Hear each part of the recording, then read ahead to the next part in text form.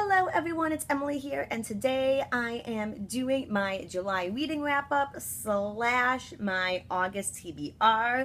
I'm combining the two this month, so that way my August TBR is out of the way and I don't have to worry about it doing Vlog Everyday August, which you can still sign up for, by the way. I will leave the link down below in the doobly-doo. And it's going to be a really good time, and the topics calendar is already up, and I know we're going to be bringing the participant out list soon, and it's going to be awesome. So you should all sign up because it's going to be really, really fun. Alright, so I pretty much stuck to my July TBR, but I also kind of went away from it a little bit. And so I read All the Light We Cannot See, which was good. I enjoyed it.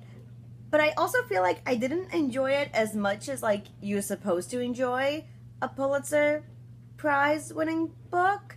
And I kind of feel bad about it. But at the same time, I don't feel bad about it. But I did enjoy it. I gave it 3 out of 5 stars on Goodreads. And I don't want people to think that 3 stars is a bad rating. Because it's not a bad rating. Because I did enjoy it. But I wasn't like, oh my gosh, best book ever either. I also read Proven Guilty by Jim Butcher, which was awesome. I didn't think that this book was going to top the last one in the Dresden Files series. But it was still really good. And I just love the Dresden Files. And I don't understand why more people on BookTube don't talk about the Dresden Files. Like, am I just really that late to the party?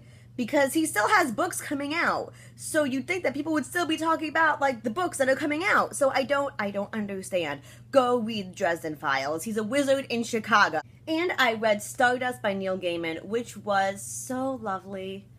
I just love Neil Gaiman's books. This book was fantastic. And I watched the movie right after. The movie was awesome too. And I loved it. I loved it so much. And also, did you know the audiobook? At least the one that I got from my library was narrated by Neil Gaiman. And so, that's awesome. And I read The Night We Said Yes. This was the book I got from my Owl Crate.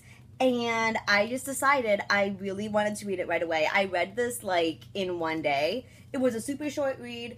I gave it 3 out of 5 stars on Goodreads. It probably should be more like 3.5. But this was really, really cute. Like, if you just want a light YA friendship romance book, pick this.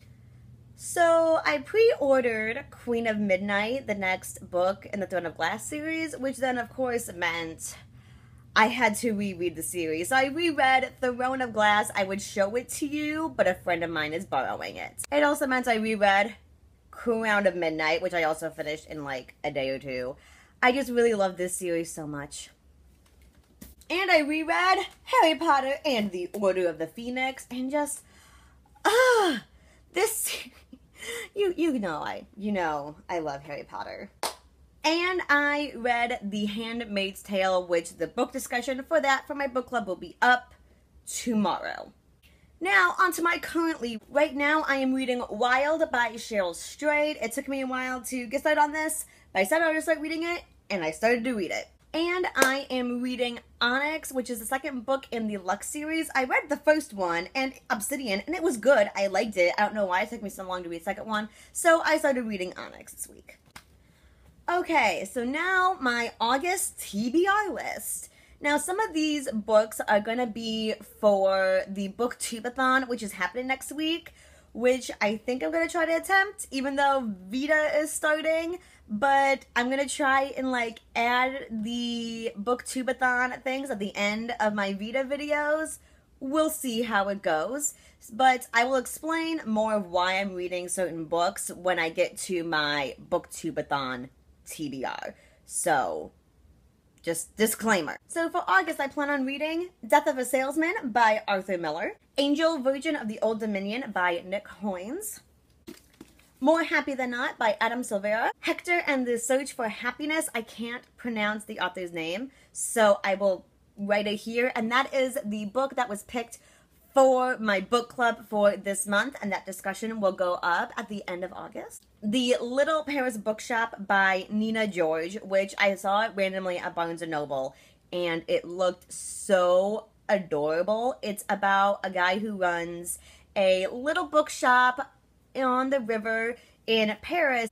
But basically, he prescribes books for what people have a need for. It's like they come into the bookshop and he just knows what book they need in his life, and he just like gives it to them. So I have it on hold at the library. Reading The Assassin's Blade by Sarah J. Maas and Air of Fire by Sarah J. Maas. Okay, do you say it Maas or Mass? I've heard people say it both ways, and I had a friend in college who had the same last name and she pronounced it Maas, but some people pronounce it Mass, and I don't know. But yeah, I'm just gonna reread these before the next book comes out.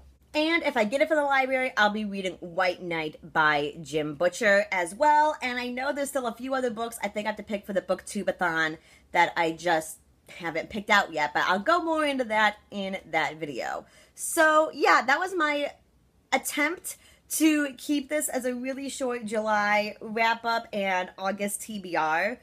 So hopefully I kept this kind of short. I'm sorry if it was really brief and I didn't explain much, but I'll explain more in the BookTube-A-Thon TBR, hopefully. So I love your faces, and I will see you later. Bye!